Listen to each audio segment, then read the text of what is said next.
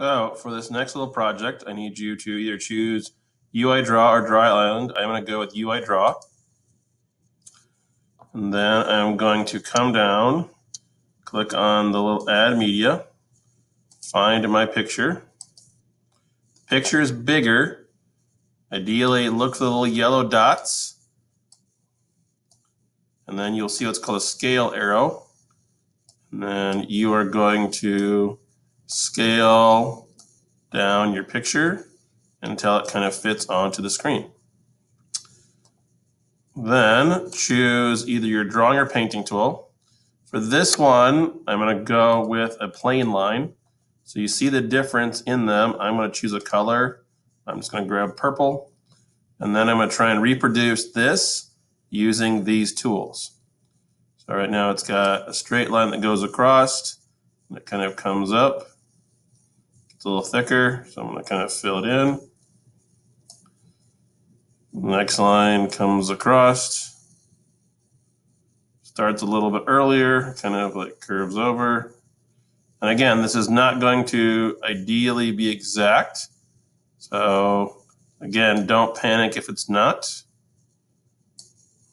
Your goal is to try and see how is it to reproduce an image in the computer versus drawing it on a piece of paper.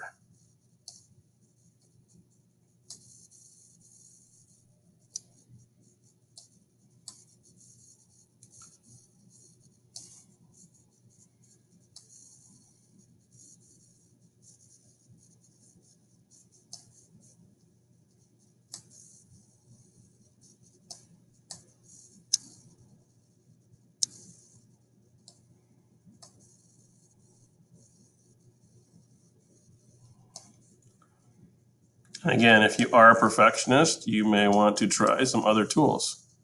Again, right now I'm just using the draw tool. I can come down here and try it with a paintbrush if I want. See if that gives me a little bit better quality of what I'm hoping for. Or you may decide to come down to shapes. Maybe you want to try and use more of like a rectangle.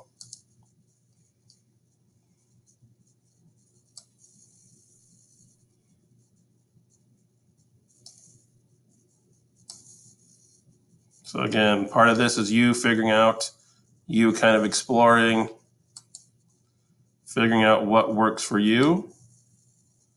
That's way too big.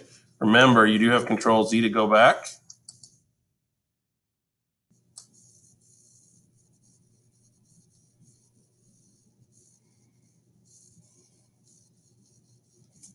But again, the goal is to see if you can reproduce your drawing as a computer drawing.